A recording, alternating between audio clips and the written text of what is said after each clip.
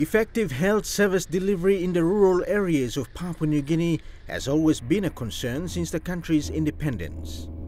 In a recent interview with EMTV News, former Health Minister, Health Secretary and a medical doctor by profession, Sepuka Temu, who is Abau MP, said although there have been heavy criticism of the country's health system, it is not substandard and is one of the best health systems in the Asia-Pacific region. When I was Secretary for Health, my greatest concern was the WHO requirements of dollar per population was not met. $10 WHO recommends that for medical drugs it should equate to $10 per citizen.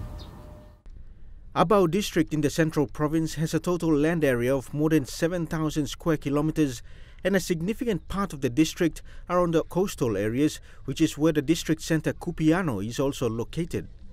Health service delivery in the Abau District has been very challenging, with facilities experiencing shortage of manpower and most facilities lacking required resources for effective service delivery. Abau MP Sepuka Temu, who is in his fourth term in Parliament and has lately been facing a leadership tribunal, acknowledged the challenges that the district faces in terms of infrastructure development, saying there are efforts being made to address some of the challenges. Our problem mainly is in the Aroma Coast. The Paramana 8 post is not working very well because the 8 post totally left. And then when we build a Mapa one, they removed it because of land disputes. And so we are now negotiating with the United Church, where they have a mission station near the Wagula Obol on this side.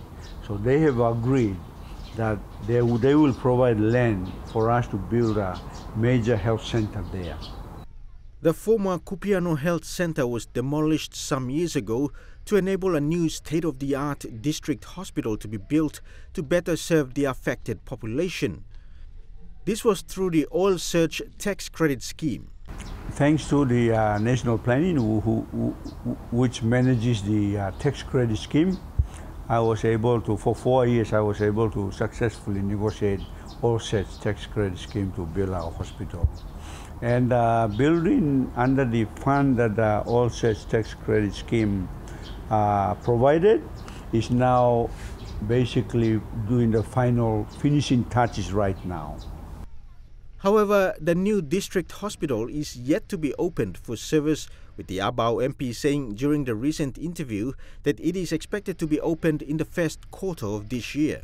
So what we have done is, because of the Provincial Health Authority system, Dr. James Amini and the Central Provincial Health Authority are now overseeing the further progress of the health systems in the district, in the province, and for this particular case, the district hospital in Kupiano. So it is a district hospital status. A temporary health center has been operating over the past 4 to 5 years during the construction of the new district hospital, in which patients and others who use the small facility, including health workers, have expressed serious concern and are calling on the relevant authorities to have the new hospital opened at the earliest. Couple of things are going on at the same time. One is, I've sat down with the Secretary for Department of Personal Management. I got Dr. James Amini, the CEO for Central Province Health Authority, to meet, because I want the manpower structure to be approved for the district hospital. A health worker at the temporary health center shared some challenges to EMTV News off camera, which include logistics, bed shortage, and lack of power supply, where health workers use solar lights to serve patients in the night, or sometimes there is no light at all. Under the hospital building, we have a standalone generator for the district hospital. So the hospital has its own generator.